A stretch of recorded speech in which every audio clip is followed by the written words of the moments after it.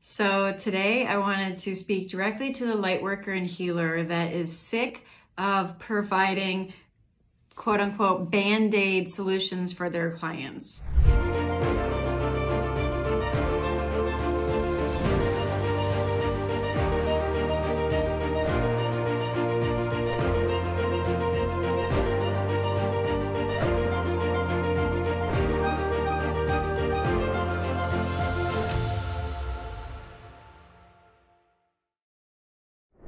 So today I wanted to speak directly to the lightworker and healer that is sick of providing quote unquote Band-Aid solutions for their clients.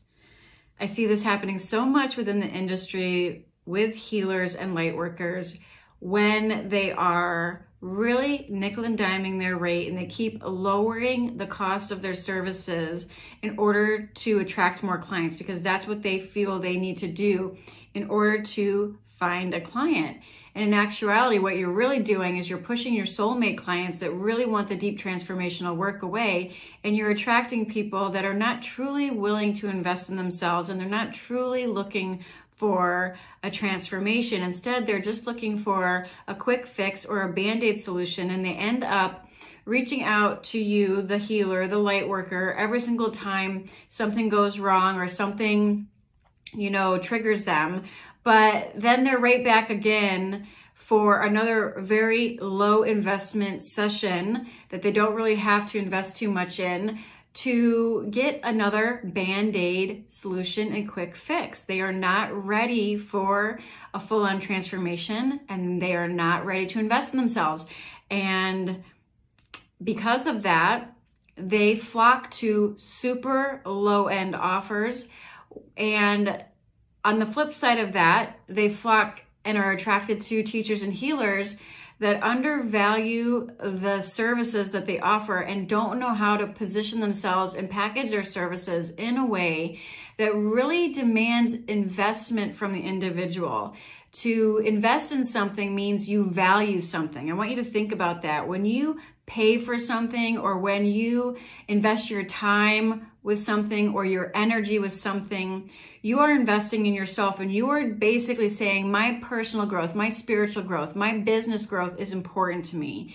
If you're not willing to invest in something, then you're not going to take it seriously. If I hired a personal trainer that was $20 an hour, it would be really easy for me to skip that session. When I hire a trainer that's $120 an hour, it's a little different. I don't necessarily want to skip that session. It holds me more accountable. I'm investing in myself. I up level to a whole new level. Now, I'm not proposing that you have to price yourself high necessarily. And I'm not saying you have to price yourself out of the market either. But what I am saying is that there is a market for clients that truly want a deep transformation with you. And then there is a market for clients that specifically are just looking for a Band-Aid quick fix.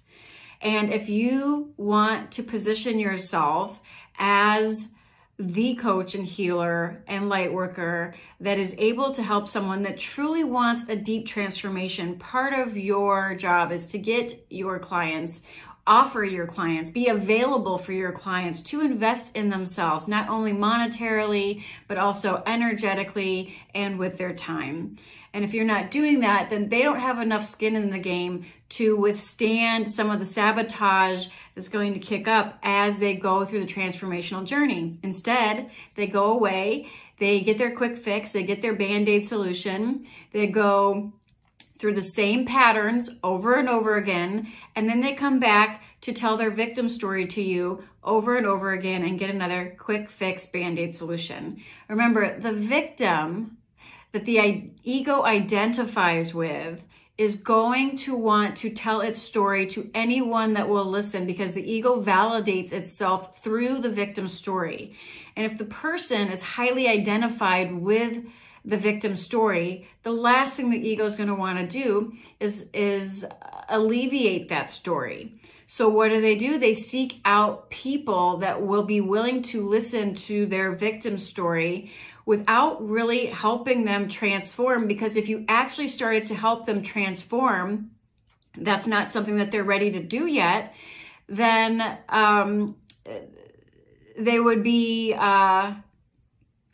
what's the word I'm looking for? If your transformational program really triggered them to transform and they're not ready to do that yet, then they wouldn't be a match for you to begin with. But when you put yourself in that position, then that you are a match for them to come invent their victim story and to do a very low, minimal investment, and get a very low, minimal to none transformational result. Now, this has nothing to do with your ability as a healer and teacher, because it's not your job to be the 911 bus and save everybody. People have to be willing to step up and do their own work.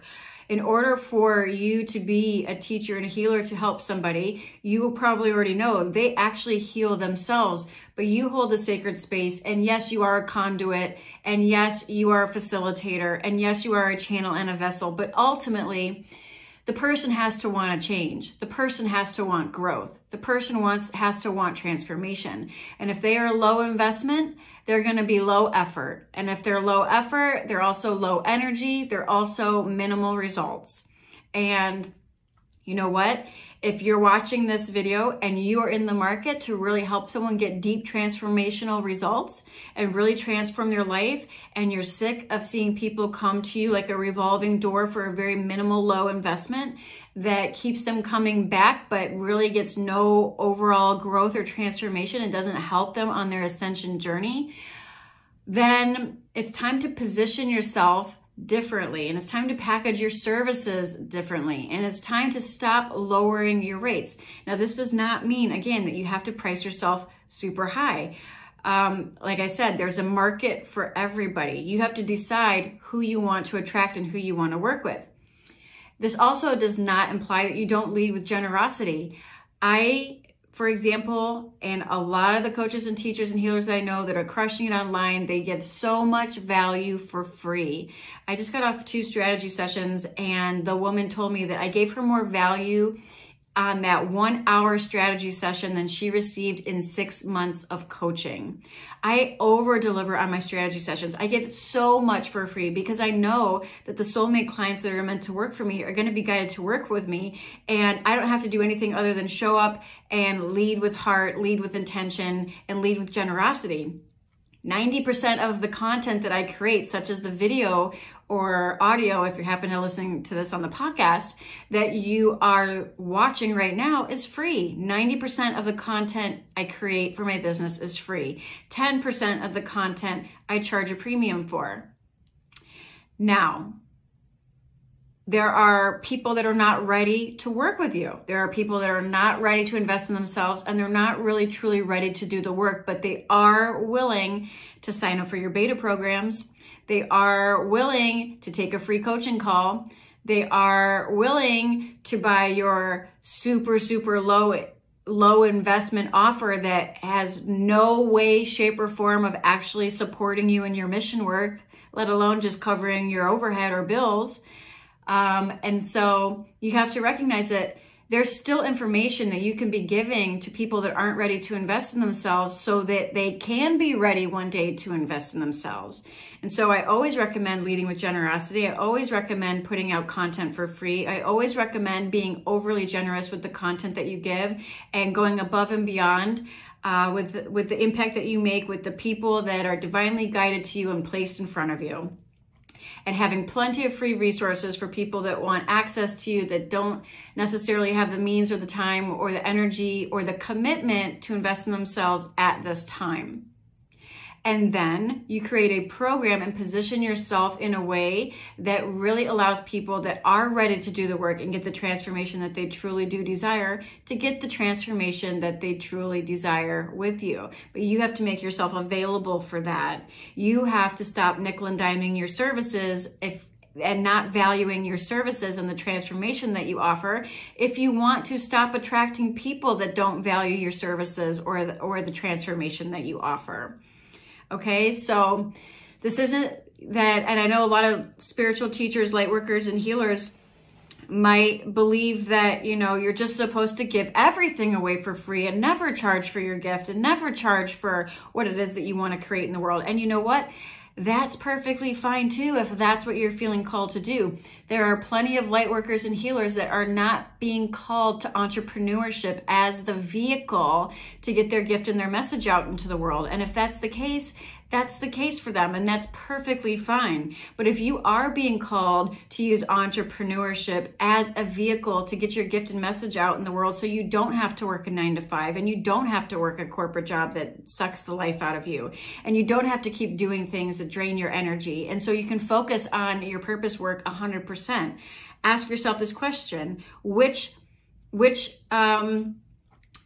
path allows you to be in service to the highest and greatest good? Is it one where you get to do your healing business just a little bit of the time on the side, and have it while your energy is drained doing something else you don't love? Or are you in better service to the divine by showing up every day in love with what you do, abundantly supporting people that are electively choosing to work with you, right? And putting out free content to the masses for everybody else that's in vibrational frequency to hear your message? Which one aligns you to your highest path?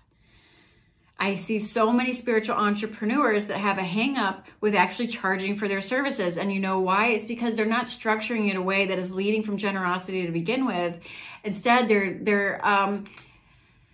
they're also taking on the obligation, and it's their job to save everybody, and you can't. It's your job to show up in your light and abundantly support yourself and show others by the clarity of your own example that you get to create your life by design, and you get to have it all, and you don't have to sacrifice. Your past doesn't have to dictate your future, and that you can break the mold in any pattern that you so choose. And this is truly, truly what I believe. When you're building out a soul-aligned success business, you do not have to sacrifice in any other area of your life in order to be of divine service. You get to thrive in all areas of your life when you're willing to accept that and accept the worthiness of yourself, your services, your gift, what you bring to the table, and just the massive impact that you're here to make. So I wanted to leave you with that. I hope this really resonates with you. If it does, please leave your questions or comments below this video, wherever you happen to be watching it. If this really resonates with you and you are ready to stop with the Band-Aid fixes and the, just Band-Aid solutions that clients are coming to you for, and seeing the patterns over and over again when your heart and soul is telling you that you really want to help people transform their life. You've done it, you have the tools, and you don't want to get stuck just offering Band-Aid solutions and leaving people hanging when you know that there are people out there that really do deeply desire the transformation that you're offering. So if that's you and you're ready to make a massive impact, scale your business so you can make a global impact, work with clients from all over the world, from anywhere in the world, and really create the freedom lifestyle that you desire, that is what I specialize in, and my Soul Aligned Success Masterclass is below this video, wherever you happen to be watching it. So feel free to hop on that, and if that resonates, you will be invited to hop on a free 60-minute strategy session with me.